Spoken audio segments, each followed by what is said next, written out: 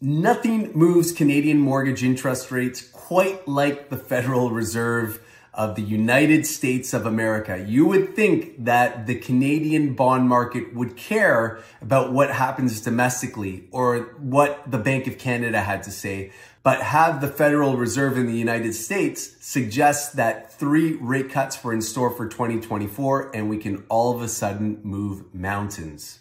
On Wednesday, after the Federal Reserve's announcement, we saw a miraculous 25 basis point drop to the 5-year bond yield. And what does that actually mean practically for mortgages? It means that fixed rate mortgages, specifically the 5-year, will drop. We should see almost all 5-year fixed rates below 6%.